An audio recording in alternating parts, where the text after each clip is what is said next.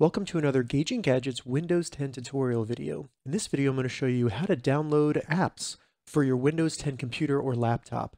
So if you're looking to install apps such as Spotify, Netflix, or even Hulu, things like that, the process to install those apps on your Windows 10 computer is very similar as it would be on your phone using the Google Play Store on an Android phone or the iTunes App Store on an iPhone. And to do this, we use the Microsoft Store. So to get started with installing and downloading apps on our Windows 10 computer, the first thing we need to do is open up the Microsoft Store. And we can quickly do that by moving our mouse down into the bottom left of your computer screen, selecting the Start button. And then once you've done that, go ahead and just type Store with your keyboard, and the first thing that comes up should be the Microsoft Store. Once you open up the store, you'll see all the different apps that are available. Up in the top left, you can view the apps by category, such as gaming, entertainment, things like that.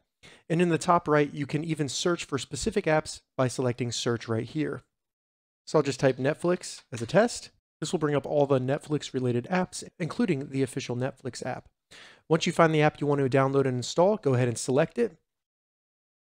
And then you just want to look for the blue bar, and it should say either Get or Install. I already own this app because I've installed it on my Xbox, so it only says Install. Go ahead and select Get or Install. It'll go through the process of downloading and installing the app on your computer.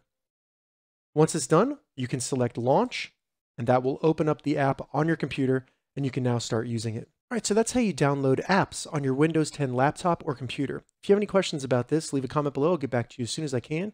If you'd like to see more Windows 10 tutorial videos, check the links in the description. If this video helped you, give it a thumbs up, and please consider subscribing to my channel, Gauging Gadgets, for more gadget reviews and tech tutorials. Thank you so much for watching.